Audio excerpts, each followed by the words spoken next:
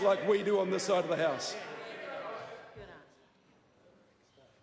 Question number 10, Greg O'Connor. My question is to the Minister of Police. What support is the government providing to help the police improve their digital connections with the public? The Honourable Stuart Nash. Mr Speaker, off the back of the single biggest investment in our police service through Budget 2018, this week I was pleased to open the new Police Digital Services and Communication Centre in Kapiti. The specialist service made possible by this new facility signal a transformation in the way police connect with the public. For example, the centre will receive the majority of the over 1 million non-urgent calls made to police stations around the country. It will employ 200 people once training process is complete. I would like to acknowledge the work of the local MP, the Honourable Chris Whāwhoi, the local Paurua and Kapiti councils for their commitment to helping us build safer and more connected communities.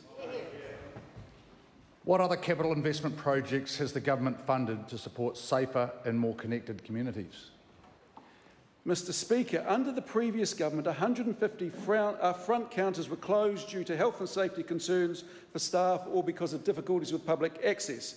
I am pleased to report that 82 of those sites, including Kawakawa in the far north and Mosgiel in the deep south, have now been refurbished, upgraded and reopened.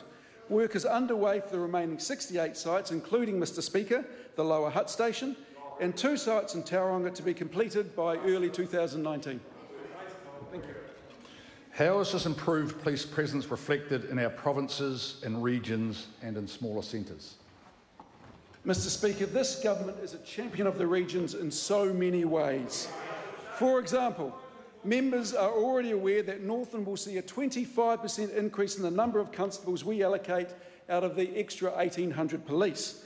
In that district alone, new capital investment has allowed for upgrades to police sites in Dargaville, Kawakawa, Kaihoe, Kamo, Paihia and Monganui. Work is also underway on other Northland sites in Kaitaia, Ruakaka, Kirikiri, Russell and Ohinira. This government is committed to investing in healthier, safer and more connected communities. Even with a minister who defines himself as elderly, apparently. Question number 11, the Honourable Louise Upston. Thank you, Mr Speaker.